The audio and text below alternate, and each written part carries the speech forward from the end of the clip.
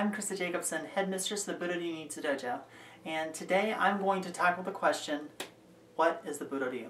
The Budo Ryu was established by myself in 2004, and its primary focus is on traditional samurai warfare. We teach authentic ninjutsu and traditional samurai bujutsu. The Budo Ryu translates out as School of the Warrior Way, and it has its basis or fundamental teachings in what we call the Nanamusha Den, or the 7 warrior traditions.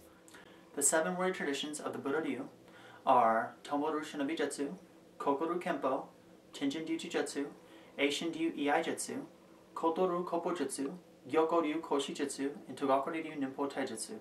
I get this question all the time. What is the Budo Ryu? How is it different from other schools? How are you guys compared to this school? How are you guys compared to that school?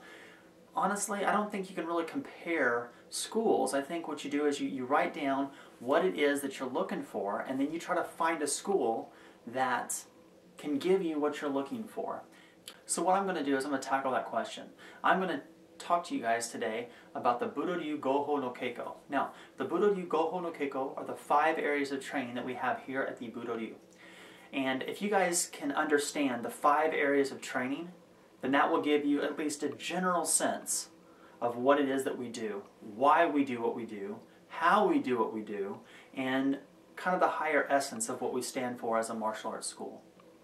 Now, the 5 areas of the Budo Ryu Goho-no-Keiko are the Nanamusha Den, which means 7 warrior traditions, Gendai Henka Waza, which means modern changing technique, Seshi Teki Kyoyo, which is spiritual refinement, Hojo Endo, which means supplemental exercise or physical conditioning, and Nihon Musho Kyu, which means the study of the Japanese warrior. I'm going to go over each one of these independently so you guys can get a better understanding of what we do. The first one, Nanamusha Den. These are the 7 warrior traditions. As an apprentice, I learned many martial arts growing up, and what I wanted to do was get away from all the organizational, political crap that we see in the martial arts industry. I mean, it's like if you align yourself with this school, then you got to deal with that. If you align yourself with this organization, then you got to deal with that. It's like you have to choose sides. I got so damn tired of it, you know, and I took a step back and I said, you know, I'm going to create my own school so I don't have to deal with all this, and I'm going to make it to where students can come into the dojo and they can learn the arts that I learned as an apprentice, and then they can apply it to their life. No political ties, no organizational crap, just they come in, they train, and then they learn that way, that warrior way, and they apply that to their journey in life. And that was the reason why I established the Budo Ryu in the first place, is to be able to give people an opportunity to do that, you know? So I talked to all of my teachers, and I said, this is my goal. This is what I would like to do. Do I have your blessing? All of them said, yes, Christa, you have our blessing. We would love for you to do this. So I sat down and I thought, what were the arts that helped me become the woman that I am today? What were the arts that I felt best embodied myself as a person, as a martial artist, as a teacher, and that I can share that with my students? And that's where we come up with the Nanamusha Den of the 7 warrior traditions. These 7 warrior traditions, Kokoru Kenpo, Tenjin Ryu Jujutsu, Tomoru Shinobi Jutsu, Eishin Ryu Iai Jutsu, Kotoru Koppo Jutsu, Gyoko Ryu Koshi Jutsu, and Togaku Ryu Ninpo Taijutsu. You know, these 7 traditions is the foundation and the fundamental practice of our school. Now, I'm not going to go over the history and tradition of each one of these 7 arts, because that's not for this video. This video is to talk about the Budo Ryu Goho-no-Keiko, or the 5 areas of training. So if you want to learn about the history and tradition of these 7 arts that we teach, please go to our official website at www.budoryuninjutsu.com, and on the left-hand side you'll see where it says 7 warrior traditions. Click that and you'll have 7 links, and you can go through each page and you can read the history if you'd like. What I think is important is to understand that these are the 7 arts that we focus on. These are the 7 warrior traditions of the school, and that is the first step of the Budo Ryu Goho-no-Keiko, or the 5 areas of training. Step 1 is to train in the Nanamusha Den, which means the 7 warrior traditions. Step 2 means Gendai Henka Waza. This is where I got a lot of the traditional schools that tend to give me a lot of static and a lot of resistance. I understand learning the old way. Nobody loves a tradition more than I do. I love the history, I love the traditions, I love the kuden, I love the research, all that kind of stuff. But the raw reality is, nobody walks in the door to say, hey, I want to learn the art of ninjutsu and samurai bujutsu, but I don't want to learn how to protect myself. I don't want to learn how to make these techniques and philosophies, strategies, and principles work in the time today. I just want to learn how to make some form of a torch that I will never use in my life. That's not typically what people want when they walk into the dojo. They want to learn the traditional ninjutsu, they want to learn traditional samurai bujutsu, but they want to take something and have it be more than just a piece of knowledge. They want it to have worth. They want it to have some sort of a weight on their life to where they can take it and apply it to their life outside of the dojo. So the next section of training is called Gendai Hinko Waza, and that means modern changing technique. And this is where every student learns the traditional technique from the Nanamusha Den, and then they learn the Hinka of the traditional techniques. They learn how these old samurai and ninja did a specific move, a specific technique, and take that technique and then modify it or change it to fit the modern day. And learning these modern methods of empty-handed fighting, of weaponry, strategies, and principles, this is a very important and crucial part of the Budo Ryu Ninjutsu Dojo. The third area of training is Hojo and Do. Now that translates out as supplemental exercise, but what it means is physical conditioning. This is another major part of our school. So this is where you're going to do weight training, you're going to do resistance training, you're going to do cardiovascular training, you're going to do lots of bag work where you're punching and kicking bags, trees, rocks. You know, the last thing you want to do is do a bunch of bullshit martial arts in the air and punch and kick the air. Never actually hit somebody, never actually hit a moving target. And then the time that you actually have to punch somebody, they move on you. And when you hit, you don't have the strength in your fist and your wrist and your forearms to when you hit something that you actually break your own wrist, you break your hand. Because when they move, maybe your wrist moves on you because you don't have the strength and the stabilizing muscles and conditioning muscles, connective tissue, to actually execute a punch. Because all you do is punch the air. Or punch some nice, cute little target where people handhold them for you, you know. So we're really big on Hojo and Do. Now, of course, there are schools that pretend that, you know, sparring is not a big deal. I live in a world of reality. The reality is, when you get in a street fight, people like to say, oh, there's knives and guns and this, and oh, it's so deadly. That's true, and I agree. When you get in a street fight, you're going to get your ass whooped, and you are going to feel pain. And I think it's completely immature of any martial art teacher to not implement sparring into the program, because you will feel pain and you will have to do your martial training while feeling pain. That is a fact. You're going to get your ass kicked, you're going to feel pain. And at that moment, when someone's grabbing you by the throat, when they're trying to beat you up, are you conditioned to feel that pain, overcome what it is that they're doing, and then show the technique of the martial way that you have learned and overcome that pain, push through, endure, and keep moving forward? Now, of course, people like to tell you a bunch of bullshit, and they like to say, oh no, do this technique, and you pinch their pinky, and whatever, and it's all a bunch of theory. And you can tell when you got a bunch of overweight instructors that can't even do their own push-ups, sit-ups, and squats, but they'll make everybody else do it, of course. You can tell real quick where that is. The raw reality is, in a real fight, bottom line, you will have anxiety, you will have fear, and you will have pain. Those three things will happen in a real encounter. That is a fact. We can't get away from that. And the only way to prepare a student to actually be able to defend themselves and protect the ones they love is to implement anxiety, fear, and pain into the program. And the way we do that is Hojo and Do. We make them lift weights. Now you're like, well, why would you make them lift weights? How do they do that? Because when you lift weights and you're lifting the weight here and you lift the weight here and you're doing squats and you're doing these exercises, you know, of course you're building muscle and burning fat and blah, blah, blah. But what you're doing is you're teaching your body that you have to do 2 more reps. You have to keep going even though you feel pain. So although, yes, it works the muscles, but it has a secondary effect. It teaches you that I have to do 3 more without stopping. I have to push myself beyond that level that I think I can go. So it's a crucial part of training to implement this in. And I see so many schools, they don't make their students feel pain, they don't have anxiety and fear in their class, and then they give them black belts, and you know what? I'm going to stop there because I'm trying to not be biased and tell you what we do instead of comparing ourselves to other schools.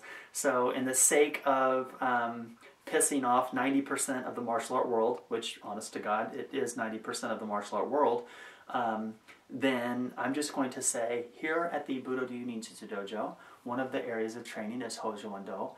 Believe it or not, you will have to get in shape. You will have to do calisthenics.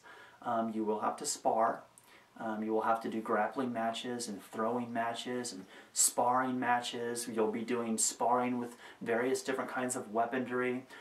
We do firearms training, firearm defense, bladed weapon defense. All of this, multiple attacker situations, all of this gets implemented into training. This is physical conditioning. They will really punch you. They will really kick you. You will feel pain, and you will have to endure and overcome. This is one of the areas of training. The fourth area of training that we have at the Budo Ryu Ninjutsu Dojo is called Seshi Teki Kyoyo, and this means spiritual refinement.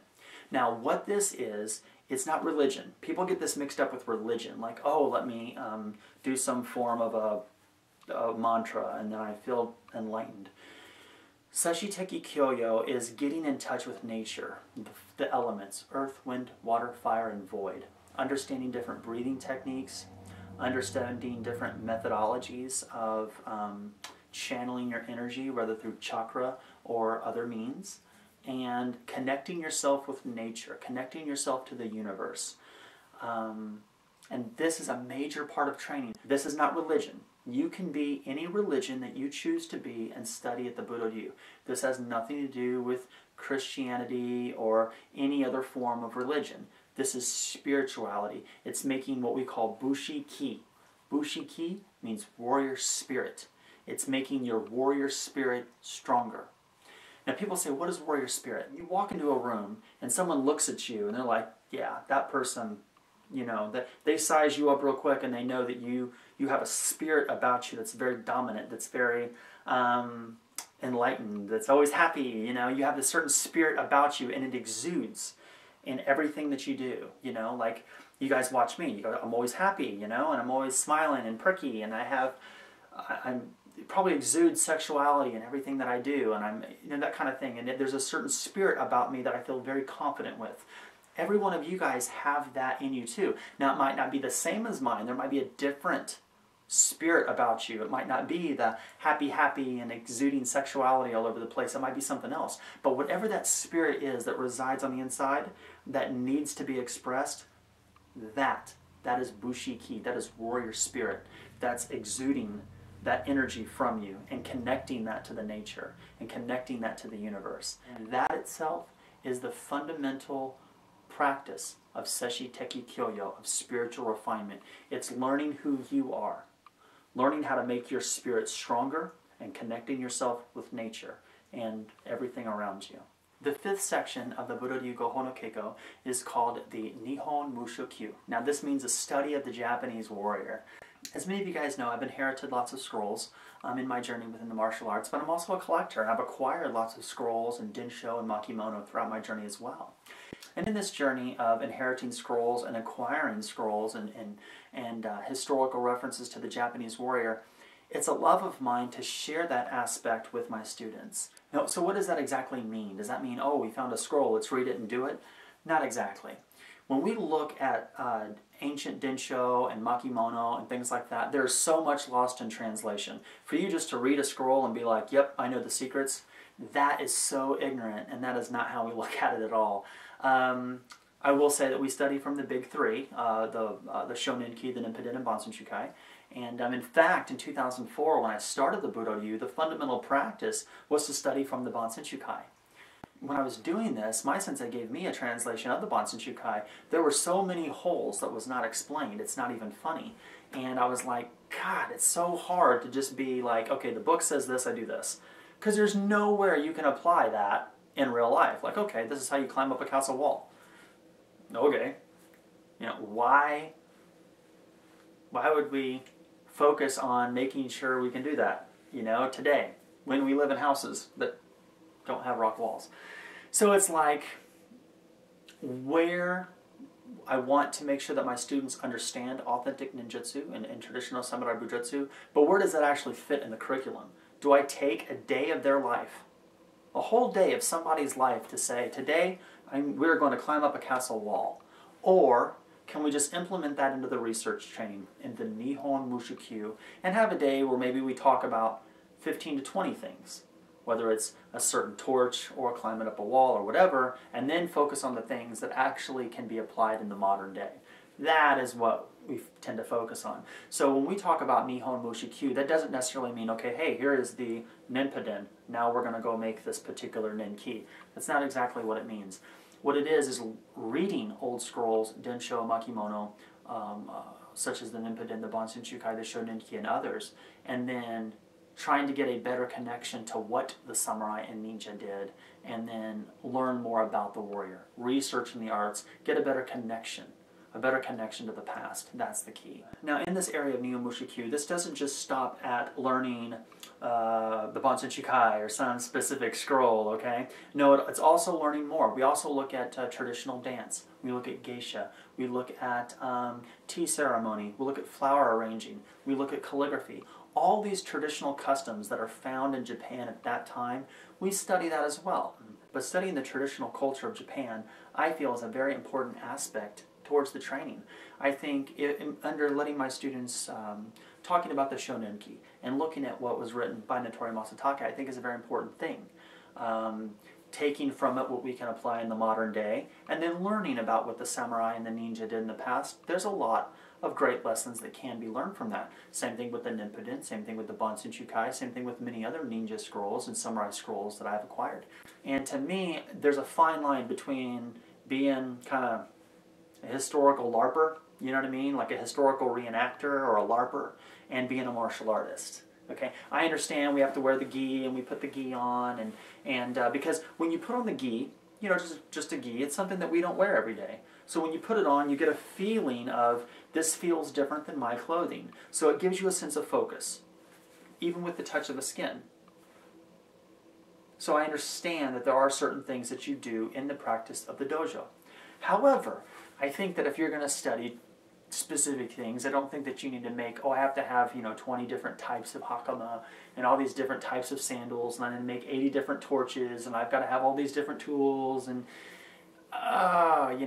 once you go that route, to me, that's being a historical reenactor. You're kind of being a LARPer, Those people that do like Dungeons and Dragons and stuff like that in the woods, I think it goes that way real quick. So we don't go that far with it. What we do is we look at the old scrolls, we look at the historical text, whether it's, like I said, Shoninki, Bujutsu Kai, Ninpo, whatever, and we read it and we study it, and then what can we get from it, what can we apply? And the rest of it is nothing but just knowledge that we can use as a connection to the past. And that's the way we look at it. We look at this section, this 5th section of the Nihon Mushikyu, we look at this section as nothing more or less than us trying to have a better understanding of what Japan was at that time, what the shinobi was, and what they thought and what they did at that time, what the samurai was, and what they did and what they thought at that time.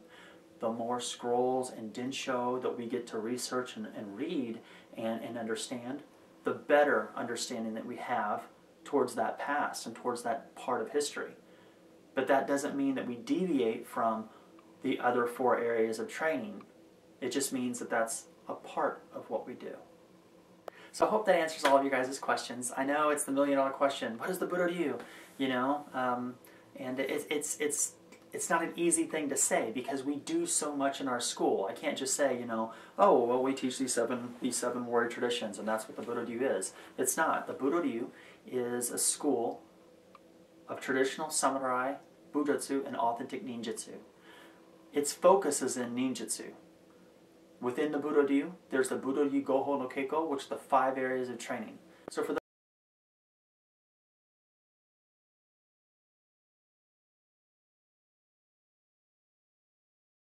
Thank you guys so much for all of your time. I hope I didn't talk your guys' ear off too much, but I hopefully I answered your question as to what is the Budo Ryu.